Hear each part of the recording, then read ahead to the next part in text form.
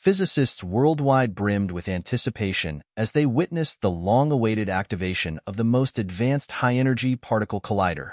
After patiently waiting for decades, they finally beheld this remarkable invention, poised to transform our comprehension of the universe. The Large Hadron Collider, constructed by the European Organization for Nuclear Research, became operational in September 2008 after a painstakingly protracted construction phase.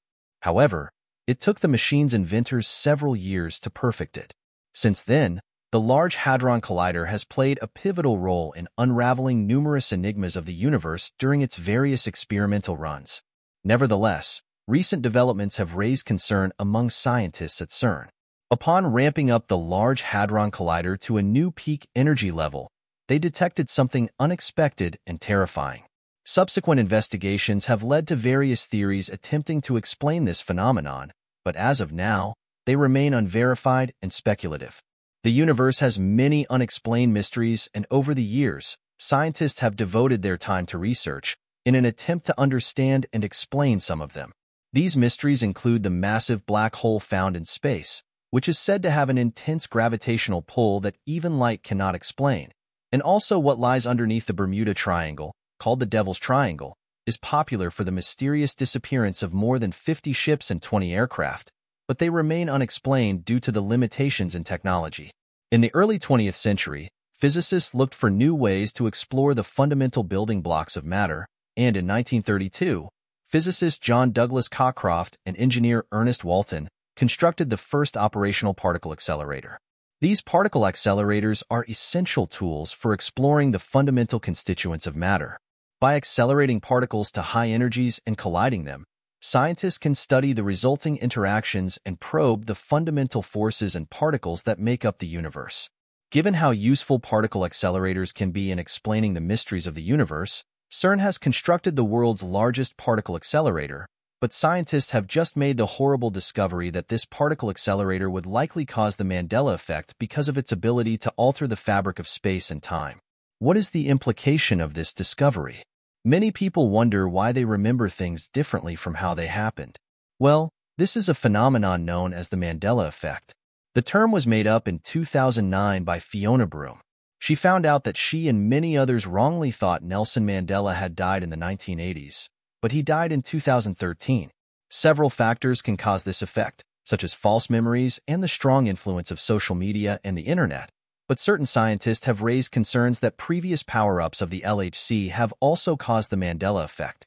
Before dismissing this discovery as a conspiracy theory, note that some prominent scientists and other notable figures have raised concerns.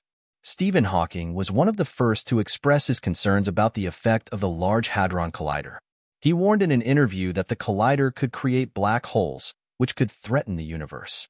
Another scientist, Dr. Carlo Rovelli, shared his concerns about the LHC in a blog post, suggesting that it might create strange particles, hypothetical particles that can change surrounding matter into something new. Even figures outside of science have spoken about the potential dangers related to the Large Hadron Collider. Astrophysicist Carl Sagan and science fiction writer Arthur C. Clarke also voiced worries about the collider, suggesting the creation of strangelets or even a black hole that could swallow the Earth. In a press conference, President Obama also expressed his concerns about the collider causing a catastrophic event that could affect space and time. The fact that several groups of important people, from scientists to writers and public figures, expressed unease about the LHC highlights the seriousness of the concerns. While we can't predict the consequences, it's crucial to carefully consider the potential risks and make informed decisions about operating the collider. So, is CERN's LHC capable of causing the Mandela effect and other changes in our universe? The Large Hadron Collider is currently the biggest and most powerful particle accelerator in the world.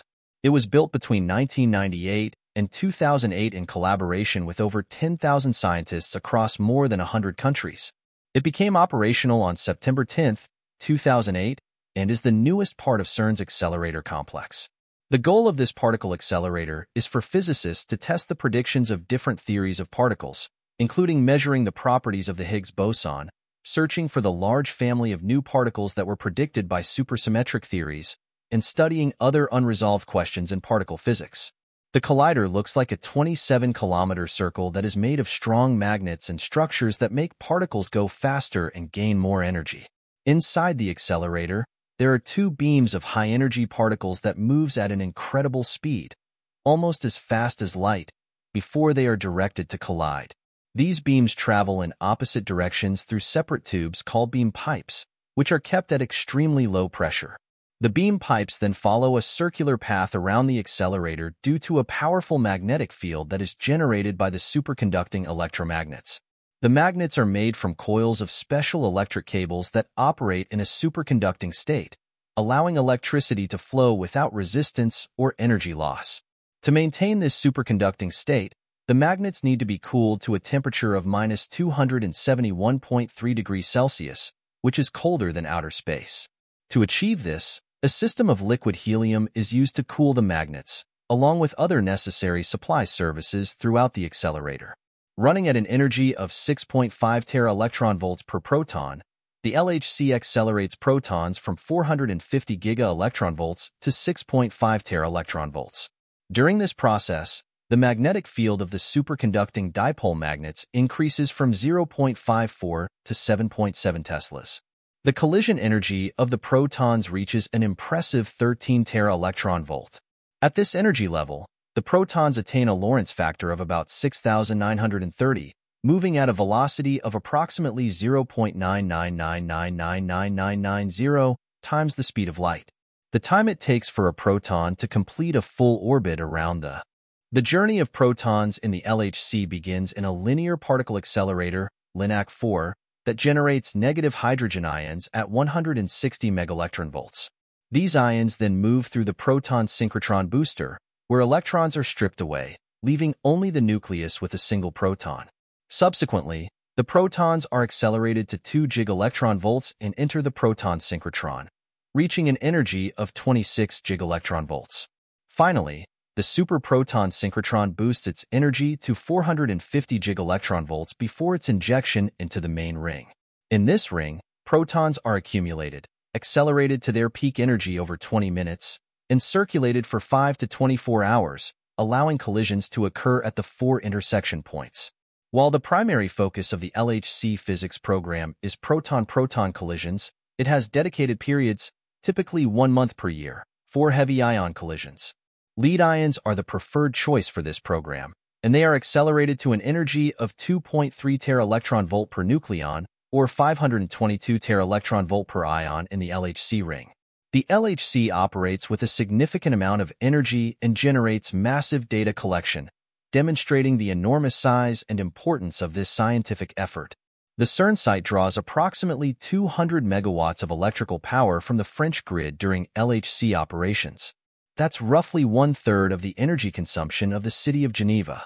Notably, the LHC accelerator and detectors contribute around 120 megawatts to this demand. This energy surpasses the energy achieved by the relativistic heavy ion collider. The heavy ion program aims to explore quark-gluon plasma, a state of matter that is believed to have existed, providing unique insights into the fundamental nature of matter and the cosmos. With the help of this particle accelerator, one of the major theories in particle physics concerning the existence of the Higgs boson particle has been proven. The Higgs boson is often referred to as the God particle, and it made its appearance at CERN in 2012, marking a significant breakthrough in the field of particle physics. If you're wondering how the Higgs boson particle earned its nickname, it's from a book titled The God Particle, which was written by laureate Leon Lederman in 1993. However, this nickname has faced several criticisms from many physicists due to its potential to mislead the public into believing what the particle stands for. The Higgs boson is a subatomic particle in the standard model of physics produced by the atomic activation of the Higgs field. In the standard model, the Higgs particle is a massive scalar particle that has zero spin, an even parity, no electric charge, and no change in color that interacts with mass. The particle is also very unstable, disintegrating into other particles almost immediately upon its generation. The Higgs field, shaped like a Mexican hat, is an invisible force field with different parts that are both electrically charged and not electrically charged. This special field affects the way particles interact, giving them mass through something called the Higgs mechanism. The Higgs particle and its field are named after Peter Higgs. In 1964, this physicist, along with 5 other scientists, proposed the existence of the particle, which is the only explanation for why some particles gain mass at a lower energy. After searching tirelessly for 40 years, scientists found a particle with the same characteristics as the proposed Higgs boson in the LHC. Finding the Higgs boson, as predicted, was very important because the particle is crucial to helping us understand why some particles have mass, a basic property that affects how stuff behaves and explains how things in the world interact with each other and make up the fundamental building blocks of matter. To create Higgs boson particles, scientists make use of 2 beams of particles and make them crash into each other really fast. Sometimes, a Higgs boson is created as a part of this collision, but it doesn't last long because it decays quickly. Since the Higgs boson disappears quickly, scientists can't see it directly. Instead, they look at all the things created when it decays, and from that, they figure out the decay process. If what they see matches what they expect from a Higgs boson, it suggests that a Higgs boson might have been made. However, making a Higgs boson in a collision is rare, and many other collisions can look similar. So, scientists have to analyze data from trillions of collisions to be sure. They need to see the same pattern on 2 different detectors and analyze it to make sure it's not just random background events. Extensive scientific research has been done to check if there are connections between the Higgs field and the Big Bang, a hypothetical field proposed to explain the rapid expansion of space during the universe's early moments, known as the inflationary epoch. There are some theories that state that a fundamental atomic field, such as the Higgs field, could be responsible for this phenomenon. The fate and nature of our planet have become subjects of exploration because, according to the Standard Model, there's a possibility that the state of the universe, which is known as the vacuum, might last for a long period of time but is not particularly stable. This means that there is a chance that the universe could become more stable in the future, which would alter everything that we believe in and have come to understand about the universe. The masses of the Higgs boson and top quark are important in determining the stability of the vacuum that houses the universe, and if the universe is in an unstable vacuum, it could lead to significant changes in the distant future. There is the need to accurately measure the mass of the top quark by using a special kind of collider that is known as the electron-positron collider to figure out what would eventually happen to the universe in case the stability of the vacuum should change in the future. Scientists also believe that the Higgs field is the energy that fills up the vacuum, influencing the extreme energies of the universe's early moments. This idea suggests that the Higgs field went through different changes in structure over time, and in the process, created the forces that we see in the universe. Scientists are currently studying the Higgs field connection to the energy in the empty space of the universe. The energy that is found in space right now is very close to zero, but theories involving the Higgs field and other ideas suggest it should be much higher. This difference creates a big, unsolved problem in physics called the cosmological constant problem. Looking back at history, we can see how particle physics has developed our understanding of the basic building blocks of matter and forces. In the 1960s, scientists had a tough time trying to bring together the electromagnetic and weak nuclear forces using quantum field models. The theories they had, like Yang-Mills theory, predicted that certain particles, which we knew had mass, should actually be massless. This caused a big problem. There was also a theory called Goldstone's theorem that suggested the existence of particles with zero mass, called Goldstone bosons, and that added to the challenges. At first, scientists didn't pay attention to the theory, but it eventually became extremely important after Martinus Veltman and Gerard T. Hooft made significant progress in fixing issues with the Yang-Mills theory from 1971 to 1972. Their work and ideas from the renormalization group and Russian physicists strengthened the theoretical basis. Even though people weren't interested in it initially, the theory became very popular and widely accepted, changing the way we look at particle physics. Scientists are studying the Higgs field in various ways, from its possible involvement in the Big Bang to how it affects the stability of the universe and its connection to vacuum energy. Looking back at history, we see scientists working hard to uncover the secrets of the basic pieces that make up the universe. Their efforts have resulted in theories and models that help us understand the cosmos better. Quantum field theories, which are based on a concept called gauge invariance, have done really well in understanding forces like electromagnetism and the strong force. But in the early 1960s, when scientists tried to create a theory that included both the weak force and electromagnetism using gauge invariance, they ran into a lot of problems. These difficulties made physicists feel stuck and unable to create a complete theory for particle physics at that time. As a result, gauge theories lost some of their good reputation. The issue came up because the predictions for the weight of the weak forces particles, W and Z, said they should have zero mass. In particle physics, mass refers to how heavy a particle is when it's not moving. But when scientists did experiments, they found that W and Z actually have some weight, which is a direct contrast to what they predicted. Additionally, possible solutions seem to require the presence of extra particles known as Goldstone bosons. Yet, there was strong evidence indicating that these supposed particles might not be real. This left physicists with a puzzle. Either the approach of gauge invariance was wrong, or there was some unknown factor giving weight to the weak forces W and Z bosons without creating Goldstone bosons. By the late 1950s and early 1960s, scientists were confused about how to tackle these problems and create a complete theory for particle physics. Hadrons are also important in understanding how these quarks interact. When new hadrons are discovered, it gives us real-world information about how quarks behave in extreme situations. This data helps improve our theoretical models.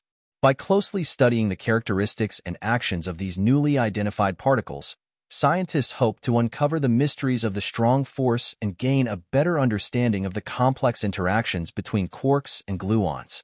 Additionally, studying hadrons at the LHC has helped scientists expand and understand the standard model of particle physics. The standard model has been good at explaining many things, but it's not a full theory. There are still things it doesn't have an explanation to, like what dark matter is, how fundamental forces come together, and why there's more matter than antimatter in the universe. Investigating this strong force with hadron studies is an important step in being able to explain some of the mysteries in the cosmos. Finding the Higgs boson has given scientists new paths to explore in particle physics. They're still looking into how it acts and what it's like, hoping to find differences from what the standard model predicts. If they can understand the Higgs boson more deeply, it might uncover things we don't know yet and push forward our understanding of theoretical physics.